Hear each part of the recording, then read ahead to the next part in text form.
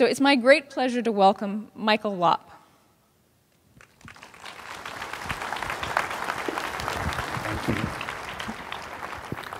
One moment, please. There are props. All right.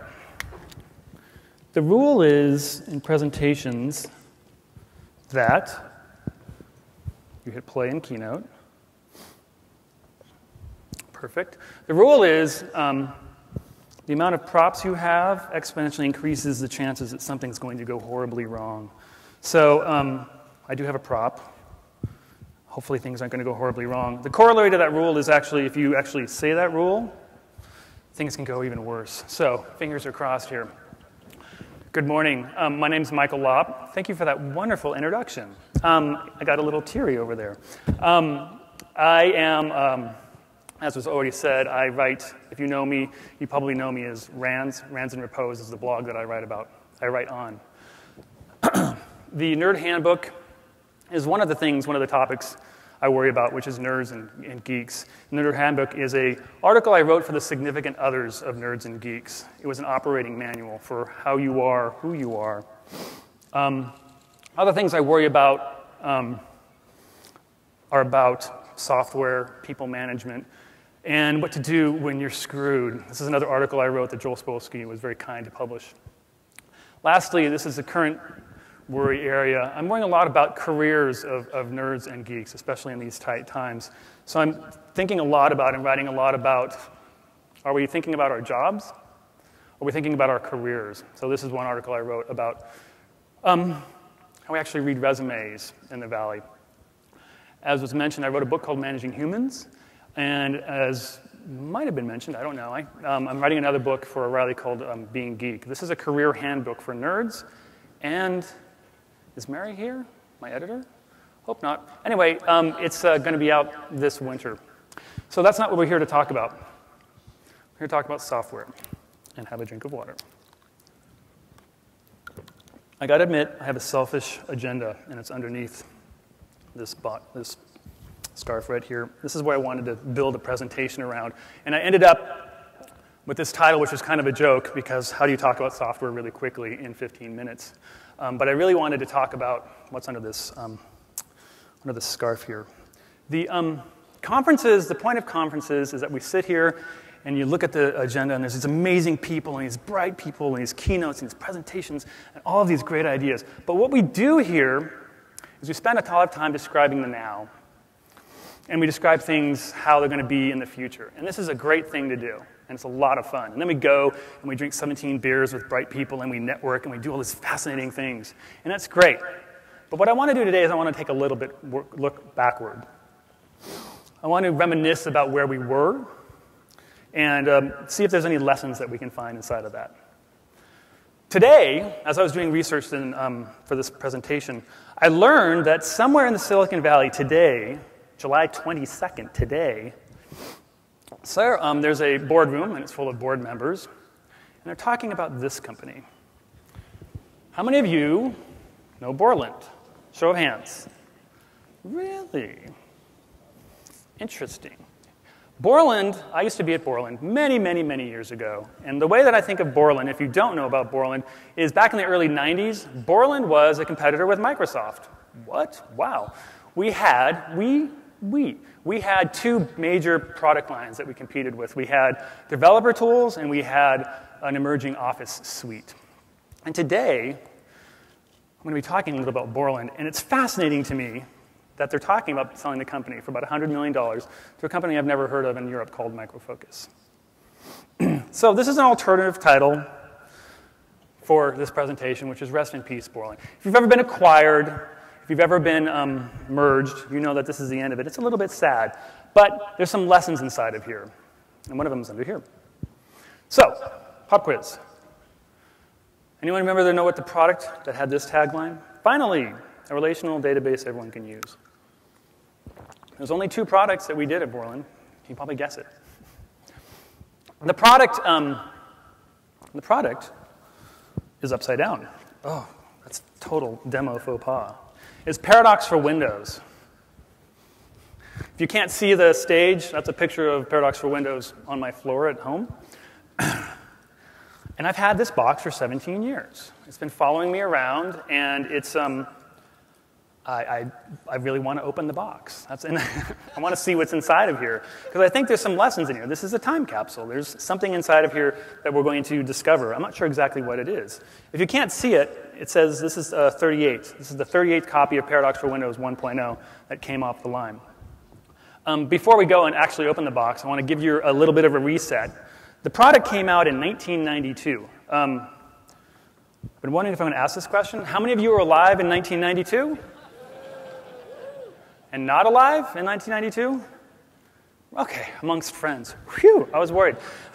Okay, very good. So these are all going to be very relevant to you. There are some interesting things going on in 1992. I went to Wikipedia, I looked at the 1992 page, and I looked and said, okay, what are the things that are going to bring me back there? So something that was going on in 1992, Hannibal Lecter was scaring the crap out of us, while also getting a couple of Academy Awards for Silence of the Lambs.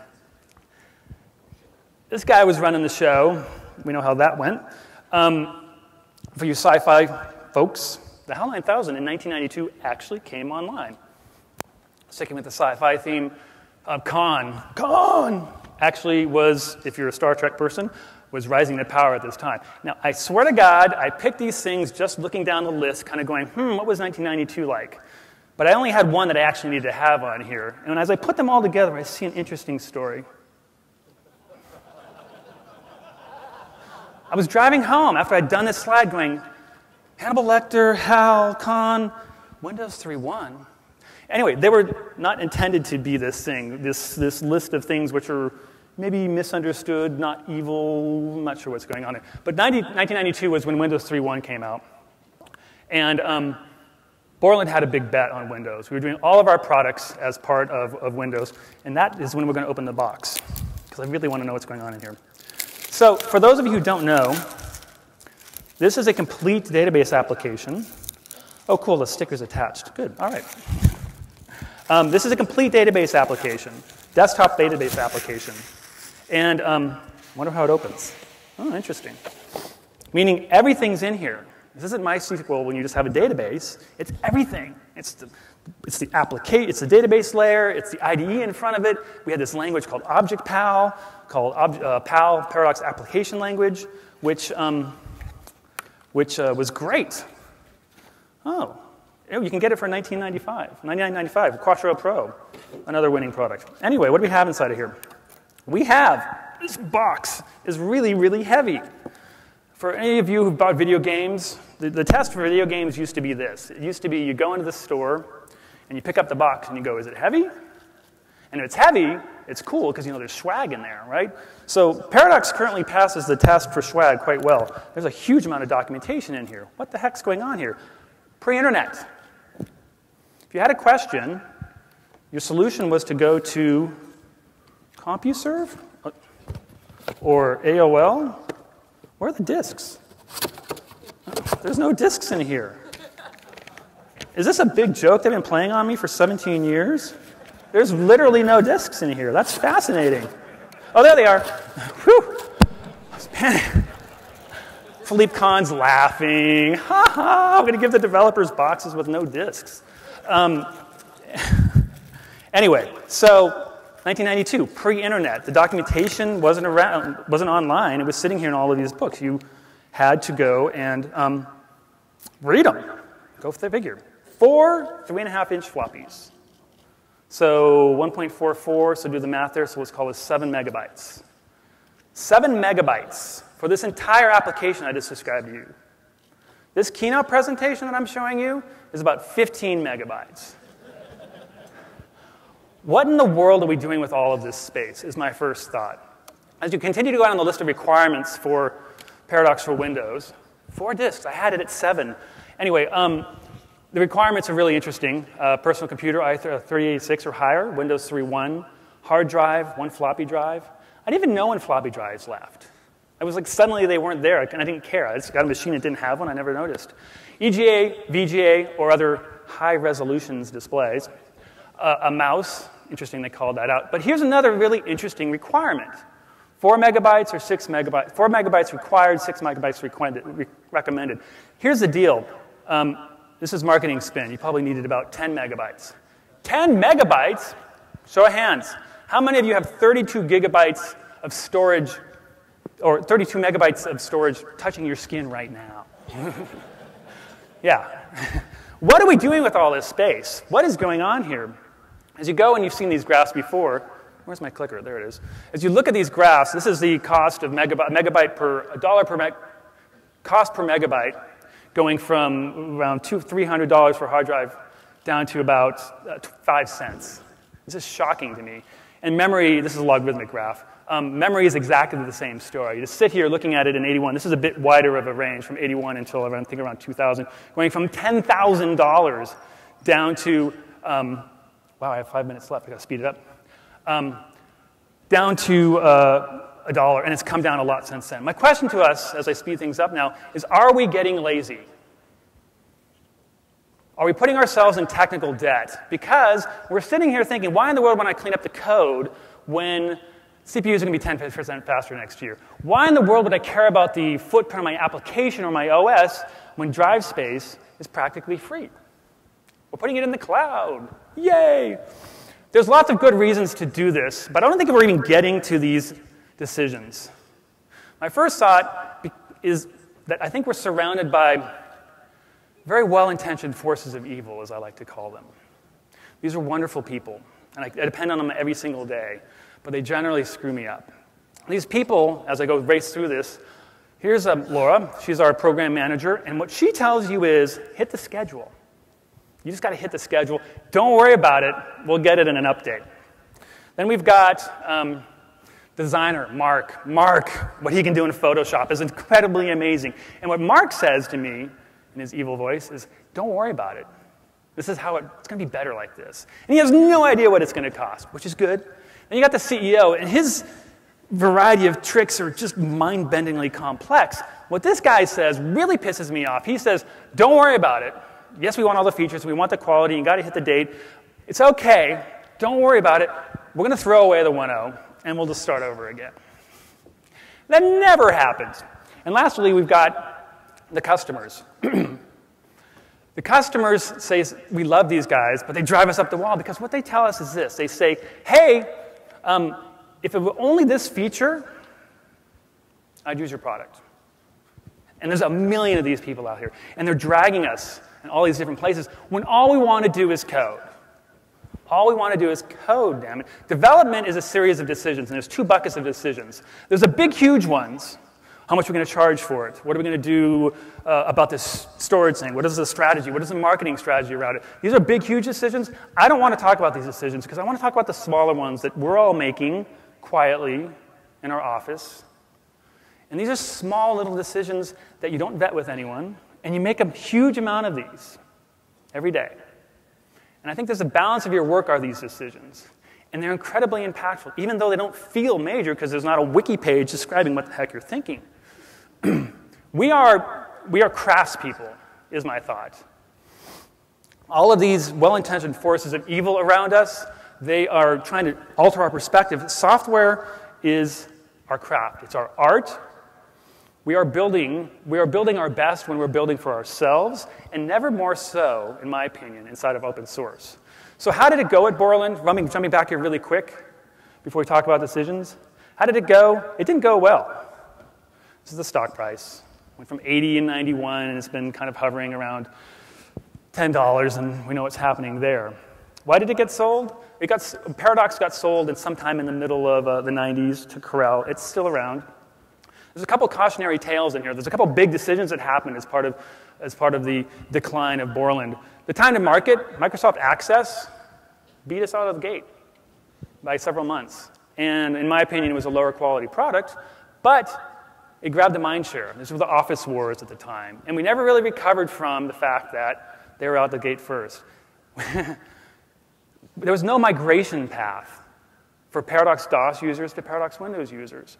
So you got a combined new product on the line, and what we were thinking was all of our developers would happily drop all of the work they'd invested and come redevelop their application on sort of Windows, which sounds absurd. It sounds absolutely absurd, but never underestimate the power of the well-intentioned force of evil. Lastly, we had a pricing disaster.